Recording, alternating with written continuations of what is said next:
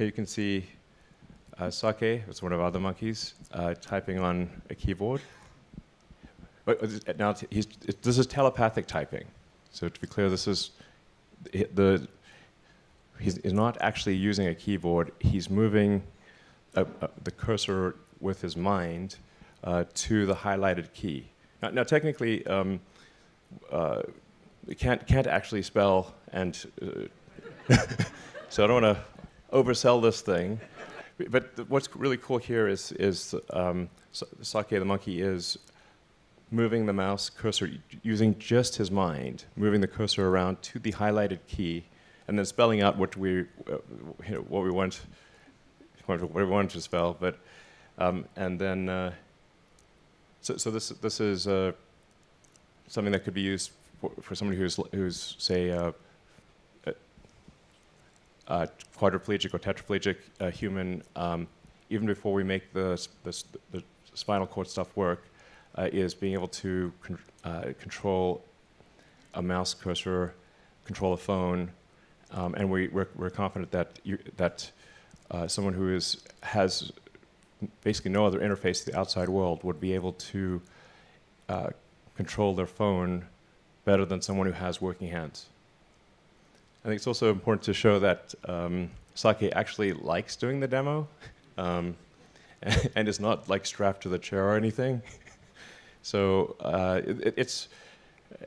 yeah. So the monkeys actually enjoy doing the demos because they get the banana smoothie, and it's kind of a fun game. So I guess what I'm trying to make is like we care a great deal about animal welfare, and I'm pretty sure like our monkeys are pretty happy, you know. So as you can see, a quick decision maker on the fruit front.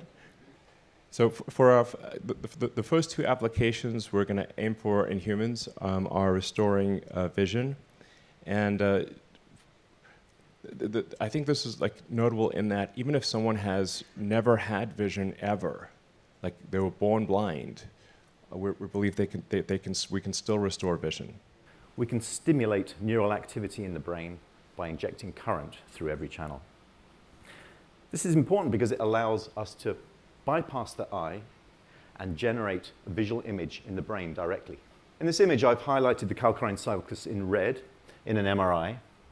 It contains a map of the visual world, the visual field. It's about a surface area equal to a credit card on each side. One of the seminal discoveries was that every cell in the visual cortex represents only a tiny part of the visual field.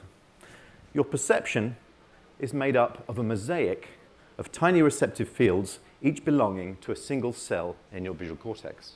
So if you record from one of these cells in a monkey, say in this location, you can find a very tiny region of the screen where a light stimulus will cause modulation of that neuron.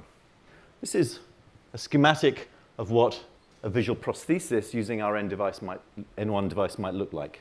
A camera, the output from a camera would be processed by an iPhone, for example, which would then stream the data to the device, and the image would be converted into a pattern of stimulation of the electrodes into visual cortex.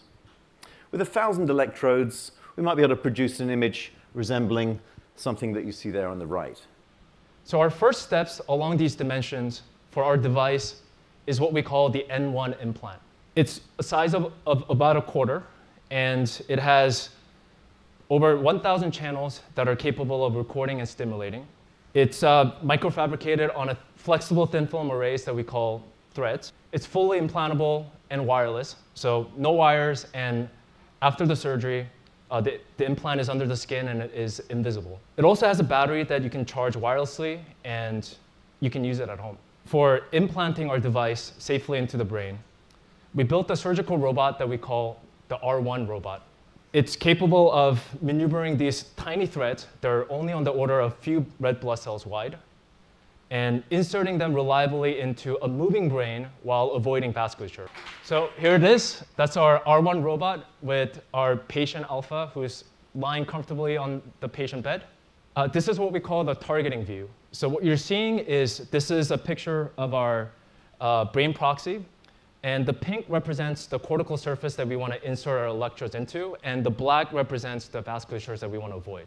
So this is another view, real quick. On the left is the view of the insertion area, and on the right, what the robot's going to do is it's going to peel the array, the threads, one by one from its silicon backing, and insert it into the targets that we predetermined in the targeting view. So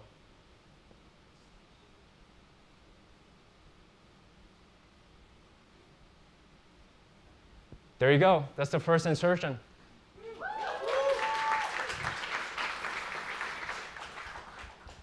So we're going to see a couple more insertions. The whole process of inserting about 64 threads in our first product is going to be around 15 minutes for this robot. Since I joined in 2017, we've also done a handful of iterations to optimize the thread insertions of the robot. One of the challenges that we've had to face has to do with the optomechanical packaging. So as you can see here, there's about 3 primary optical paths that are really valuable for us to have reliable thread insertions. One is the visible imaging of the needle inserting the thread. And then another is the laser interferometry system called OCT, optical coherence tomography, that gives us the precise position of the brain while it's moving in real time. And then also we have to provide lighting and illumination to see what's going on in the visible light camera. And doing all this where the needle is at the bottom of the craniectomy, especially when it's close to the skull wall, can be pretty difficult to fit everything and be able to see it. So the way that the team solved this is by putting all 3 of these optical paths into one optical stack using photon magic or polarization, whatever you want to call it. And that enables us to do vessel avoidance in real time. So as I mentioned, the brain is moving, and where we place targets in the beginning may not be where you want to insert at the moment the needle is going down there. So the robot can actually detect the vessels and then determine if we're going to insert onto a vessel or not, if it's safe to insert. And then that way we can avoid inserting onto major vessels. So for persons with spinal cord injury, the connection between the brain and the body is severed. The brain continues functioning normally, but it's unable to communicate with the outside world. You've already heard about how we can use the N1 link as a communication prosthesis to help someone with spinal cord injury control a computer or a phone, but it can also be used to reanimate the body. Let me show you how. If we could place electrodes into the spinal cord, say in a motor pool adjacent to lower motor neurons, we could stimulate those neurons, activating them, and in turn causing the muscle to contract and movement to occur. Here you can see a view from the R1 robot. It's a targeting view, and we've placed electrodes across many millimeters of the spinal cord. And the R1 robot is able to insert those electrodes deep into the ventral horn, into motor pools, in very close proximity to lower motor neurons. This is important because it allows them to have a localized connection to those neurons and activate very precise movements. Okay, so here's a pig walking on a treadmill, and you may have seen something like this before in a previous Neuralink presentation. But unlike before, this pig has more than one Neuralink device. There's a device in the brain, but there's also one in the spinal cord. And we can stream neural data from this device, these devices, in real time and use them to do things like decode the movement of the joints of the pig. So here you can see on the left a time series of the hip, knee, and ankle, and we're decoding those movements. So this is super cool, but that's actually not what we want to do. We want to go in the other direction. We would like to stimulate the spinal cord and cause movement to occur.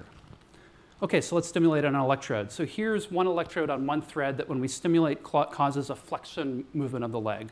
So on the left, you can see the movement of the joints, and you can also see the time series of the stimulation pattern in yellow. So the leg is moving up. Here's another electrode, which when we stimulate causes an extensor movement. This is actually a little harder to see because the leg is straightening and the hips are shifting, but if you look carefully, you can see how the leg is moving. We can stimulate on a great variety of threads and produce different movements and actually sequence them spatial-temporally to provide patterns. So on the left, you can see a time series of different stimulation on different electrodes. You can see the movements of the joints. And on the right, we're zooming in on muscle activity that gives us an idea of the kind of strength and power and specificity of those movements as well. So in addition to doing sequences, we can also achieve sustained movement. These are powerful muscle contractions of the sort that you might need for standing or other load-bearing activities and are really crucial for interacting through the world. We have a lot of work to do to achieve this full vision, but I hope you can see how the pieces are all there to achieve this. And if you find this prospect as exciting to you as it is to me, I hope you'll consider joining us here at Neuralink. Thank you.